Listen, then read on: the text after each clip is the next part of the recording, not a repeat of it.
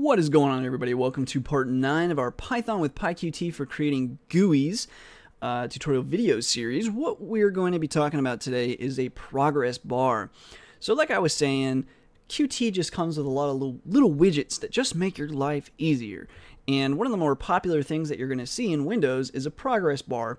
But to do a progress bar in tkinter is a little more difficult. To do one in WX Python, a little more difficult. Doing a progress bar in PyQt is a breeze. So let's go ahead and show a quick example.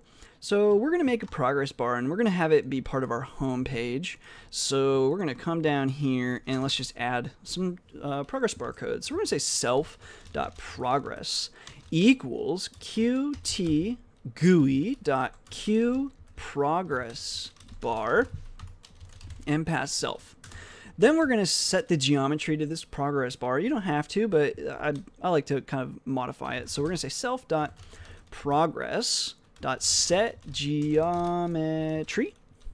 And we're going to set the geometry to 200 by 800, or well, it's going to be starting 200x 80y, and then it will be 250 wide and 20 pixels tall.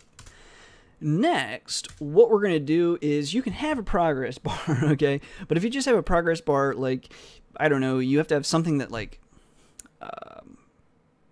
makes it go, right? So we're going to make a quick button that just says, like, download, okay? It'll just be kind of a pseudo download, but it will make it anyway. So you've already seen buttons, but we'll do self.btn equals QtGui.QProgress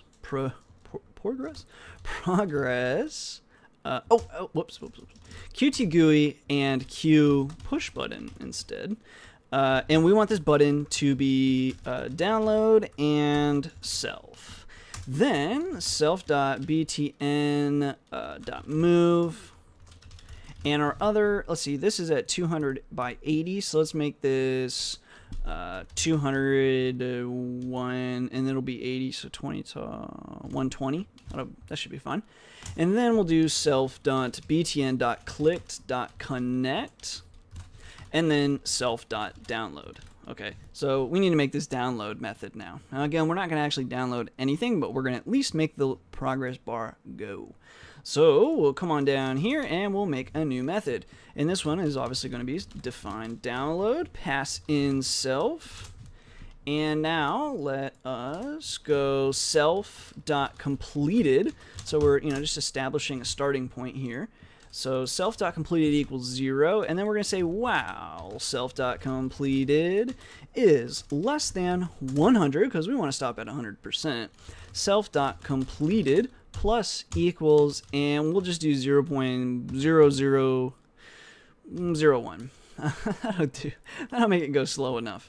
And then we'll go self.progress.set value, and then self.completed. So whatever completed is, and then so it'll just keep adding this 0.0001 until it hits 100. But it's also going to set the value of our progress bar, whatever self.completed is, and our progress bar is obviously up here, and the value is, how much complete are we, like 5%, 10%, 20%, so on. So let us go ahead and run this bad boy. Cool. So now we've got our window and we have our download. We can click it, and wouldn't you know it, it downloads stuff, and we can keep downloading it. Like, we are ultra fast downloaders.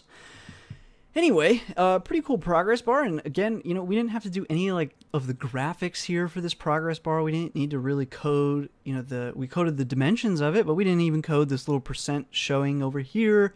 Really none of that. And it even has the little loading, I don't know, effect of whatever computer you're using. I'll show you later how we can change the styles of the window once we have a lot of stuff on here. And in fact, we'll probably just go ahead and do that in the next video. So so you can see how you can change the style, because depending on what operating system you're running, this probably looks a little different. The whole window probably looks a little different. And that's the magic of Qt. So anyways, really Qt needs to hire me as like a salesperson, because I think I'm doing a pretty darn good job.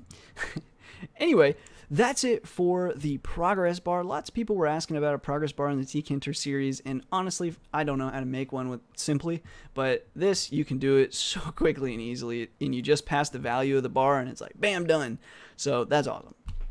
So anyways, that's it for this. If you guys have any questions or comments up to this point, please feel free to leave them below. Otherwise, as always, thanks for watching. Thanks for all the support and subscriptions. And until next time.